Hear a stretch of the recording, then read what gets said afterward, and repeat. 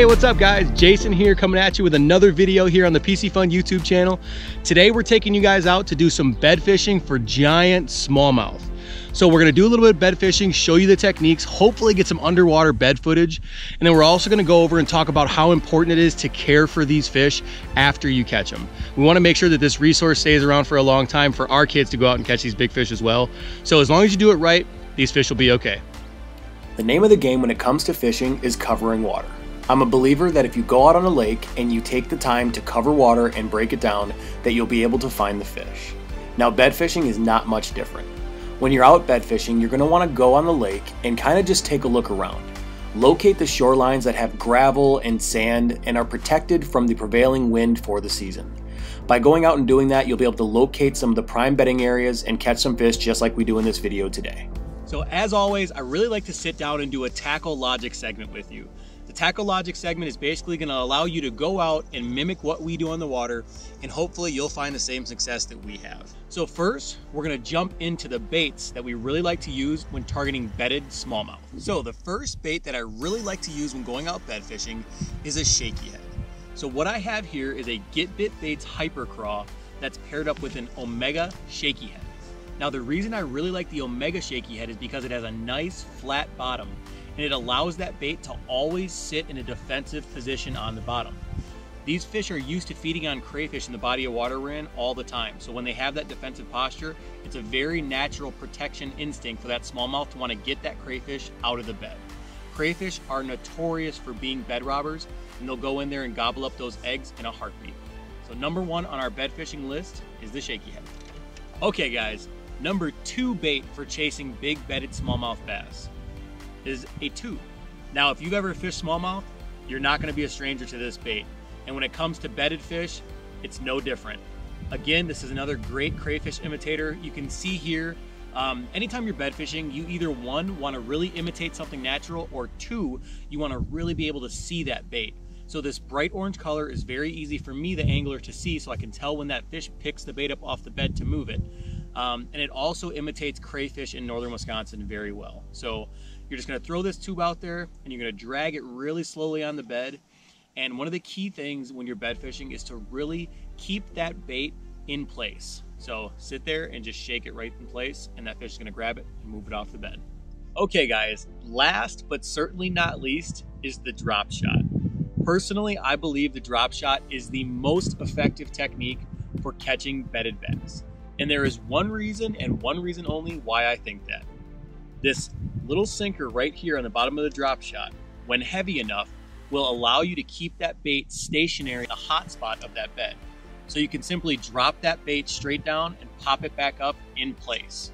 That's going to make for a very, very deadly setup, because that fish is going to become irritated and they're going to pick that bait up off the bed and try to run it off. Next guys, we're going to talk about techniques and how you can get that fish on the bed to bite. All right, so we've talked about the baits. You see we've used a Get Bit Baits tube, Get Bit Baits finesse worm, and a Get Bit Baits hyper craw. All of these baits are very buoyant, and they're great for keeping them up off the bottom and irritating those smallmouth on their beds. Now, let's talk about techniques. When you're fishing on a bed, you always want to try to place that bait in what we call the hot spot. So every bed is going to be a bit different, and each one is going to have individual hot spots that the fish really wants to protect. Once you figure that out, you want to irritate the fish by putting that bait constantly in the hot spot until it picks your bait up. So a hot spot can be identified by watching and reading the fish's reaction. You'll see that either the tail flicker, or the fish will do a quick tight circle, or their fins will even perk up. This is what's called defensive posturing. Those fish are getting aggressive and they're ready to attack. Once you figure out what that area is, make sure you continue to target it until the fish bites. In this clip, we finally located a big fish on a bed. So Andy is now targeting this fish with a drop shot tube.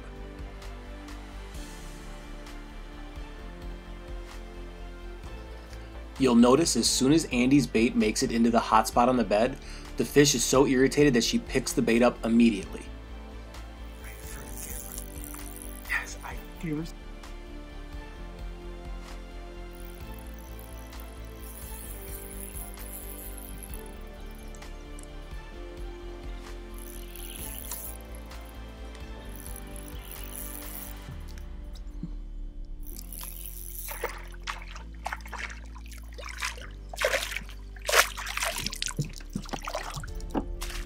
What an absolute toad. Wow.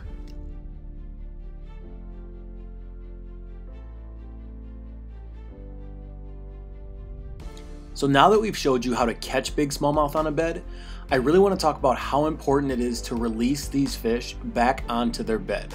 That way they can go back down and finish the spawning cycle.